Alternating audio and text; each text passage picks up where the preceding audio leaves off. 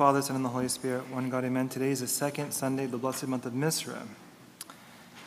However, tomorrow, our church celebrates the Feast of Holy Transfiguration. And this event of the Transfiguration, we know is recorded in 3 of the 4 Gospels: the Gospel of St. Matthew, the Gospel of St. Mark, and the Gospel of St. Luke. This weekend, we celebrate a major feast in the life of Christ. Saints Peter and James and John, 3 of the closest disciples with Christ, lived and traveled with Christ for 3 years. They witnessed unbelievable miracles, incredible healings, amazing teachings, crowds of people turning to God. And they were starting to believe that this rabbi, this Jesus of Nazareth, was maybe more than a teacher, maybe even more than a prophet. And just to give you some context before the feast, the Transfiguration, shortly before they witnessed the miracle of Christ's Transfiguration, Christ asked them a very important question: "Who do people say that I am?" And they told him. Some say a prophet, some say St. John the Baptist, come alive. And when Christ asked his disciples themselves, "Who do you say that I am?" St. Peter, inspired by the Holy Spirit, responded by saying, "You are the Christ, the Son of the living God." So the disciples were beginning to believe. They were beginning to believe that Christ was more than a prophet, that he was more than a great teacher, that he was more than just a miracle worker and a holy man. He was more. They were beginning to believe that he may actually be the Messiah, the Anointed One, the Son of the living God himself. But they didn't understand. They didn't get it. Christ still confused them. Right after St. Peter acknowledged that Jesus was the Christ, Jesus started to talk to them about how he was going to suffer and die in Jerusalem. They couldn't understand how the Son of God could talk about suffering and dying. And then Jesus even told them that if they wanted to follow him and to be his true disciples, that they themselves would have to learn how to deny themselves, take up their own crosses, and only then could they follow Christ. So this life of self-sacrifice and denial and death of one's own will is confusing to the followers. And this is all the precursor, this is all the context leading up to the Transfiguration. Our Lord takes up Saints Peter and John and James, and they hike up Mount Tabor, and they spend the night in prayer. And in the middle of the night, our Lord becomes transfigured. As he is praying, he becomes as bright as the sun, light shining forth from his face and his entire body. He's not reflecting the sun, but he radiates the uncreated light of God. And as this light is shining from him, the great Old Testament prophets, Moses and Elijah, appear with him. Simultaneously, a bright cloud overshadows our Lord, and the disciples hear a voice proclaim, "This is my beloved Son, in whom I am well pleased. Listen to him." What happened? What's going on? What did the disciples just witness? St. Gregory, he says, "This light, then, is the light of the Godhead, and it is uncreated. According to the theologians, when Christ was transfigured, he neither received anything different, nor was changed into anything different, but was revealed to his disciples as he was, opening their eyes and giving sight to the blind.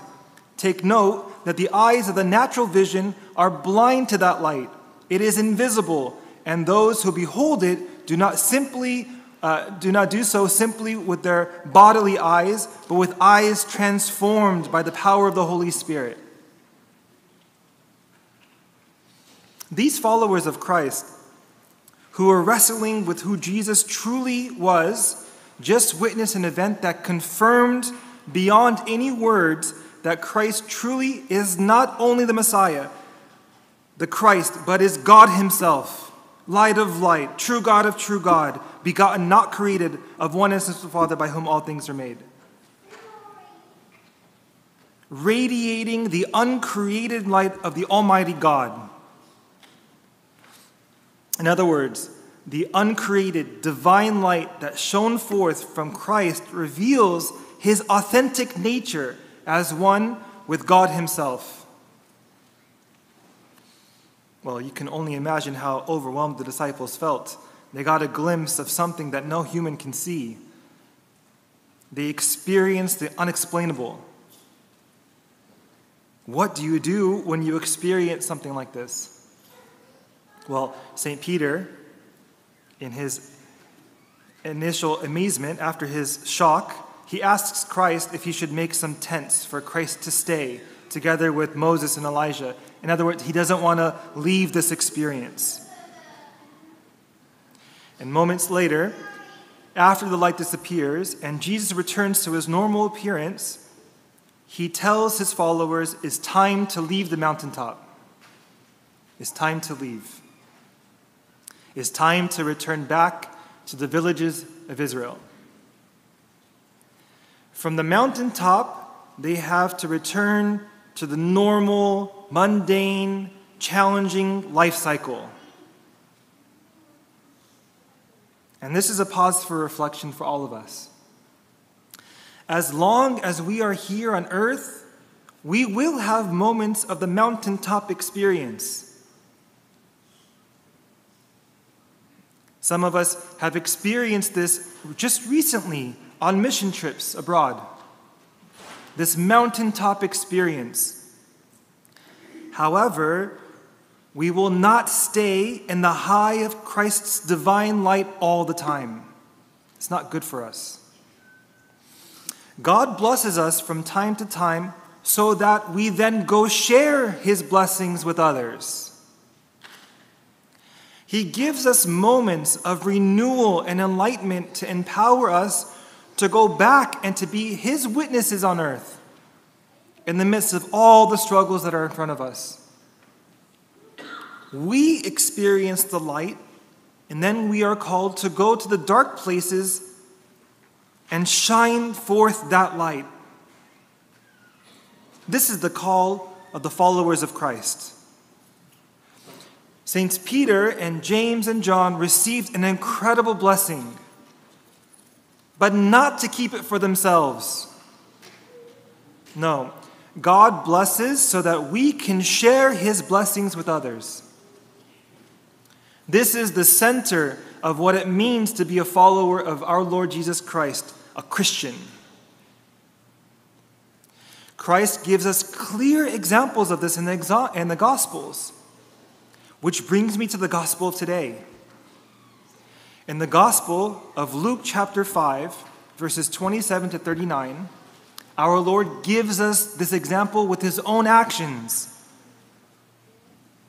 Today we remember that he called Levi, St. Matthew, a tax collector, to be his disciple.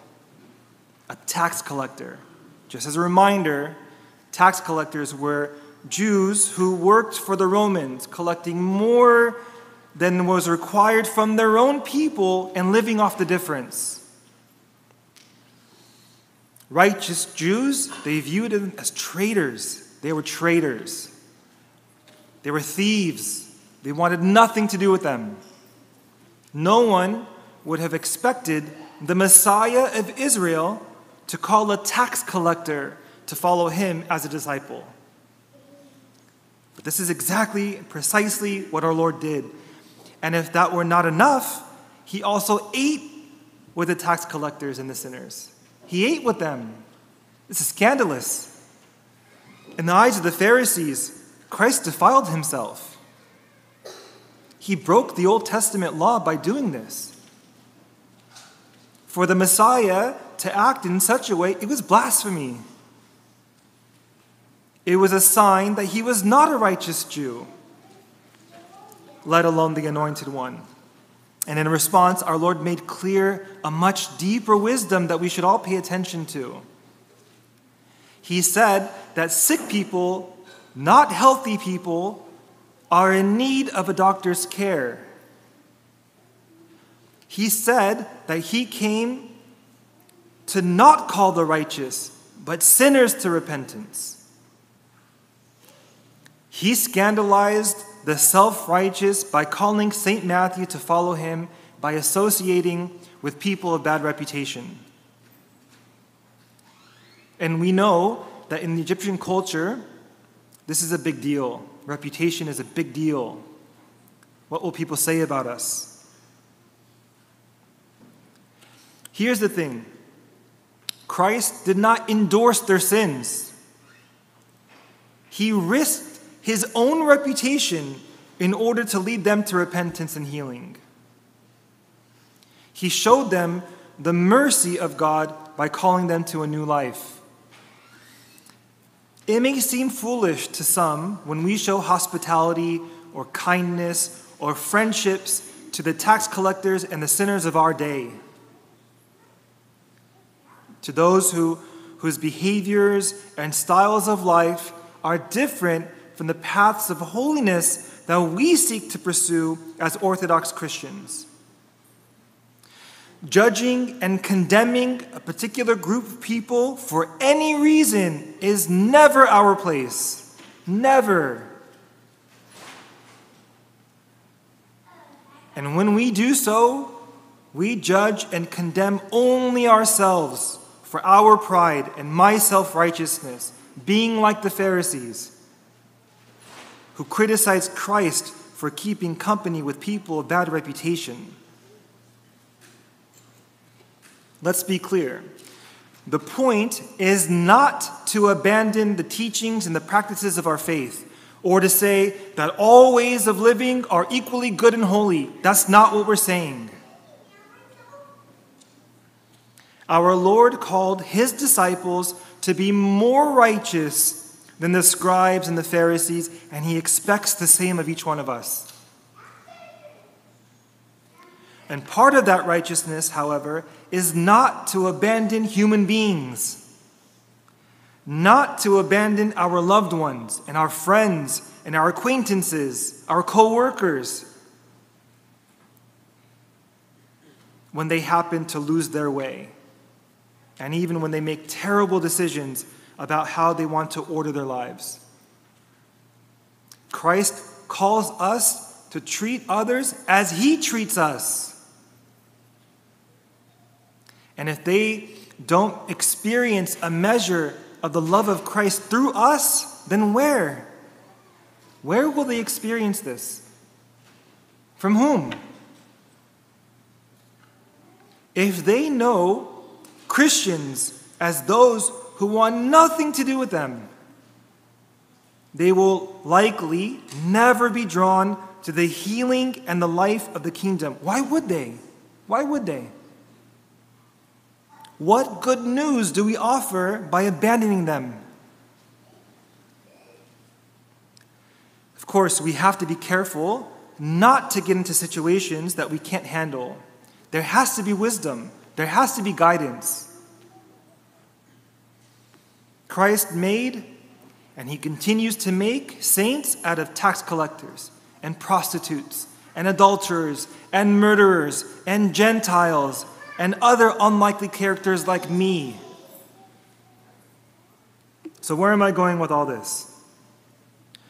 When we pursue the example of Christ and his teachings, the Holy Spirit transforms, or I'm going to say transfigures, each one of us so that we become light bearers.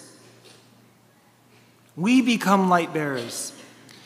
And when this happens, people are affected and transformed or transfigured by us, since we are vessels of the Holy Spirit. And this not only saves us, but it makes us useful to others and their salvation. It allows others to know God through us. It makes a tangible reality for those who struggle to know God otherwise. God has desired that each and every human being who has ever lived should come out of darkness and look towards the light, towards his light. He desires to make us partakers of this light. And when we are baptized and chrismated, we truly became his children. And he showers us with every possible gift. And he gave us to partake of the light, his light. Christ is yours, and you are Christ's. And we are reminded that our faith is not theoretical or intellectual. We are reminded that our faith is real and living and transformative. It is transformative. What's the proof? The lives of normal men and women, just like you and me, and Levi the tax collector, who were transfigured in their own ways. And they were used by God to do wondrous things, to become wondrous human beings. That is the goal for our life, that we should truly come alive. God desires for us to be fully alive. He desires that we should have true communion with him, to acknowledge his presence everywhere. In fact, God is going to use us through the many trials and the difficulties in our world to mold a new generation of holy men and women. Why? He desires that we should become saints. And this is the only way. I pray that each one of us dedicates our lives to preserving this light of Christ, dedicating yourselves to growing this light and tending this fire. And this fire will warm you and sustain you and comfort you in the dark days. And there can be no doubt that as Christians, we will have dark days. We will have these seasons in our lives. There's no doubt about it. Darkness can never extinguish light. Death can never defeat life. Nothing can separate us from the love of Christ. May the Lord allow you the grace to struggle daily to know and acquire to see the light of God with your whole being, in order that you might also be full of his divine light. May our lives also shine with the love of Jesus Christ, to the glory of God forever.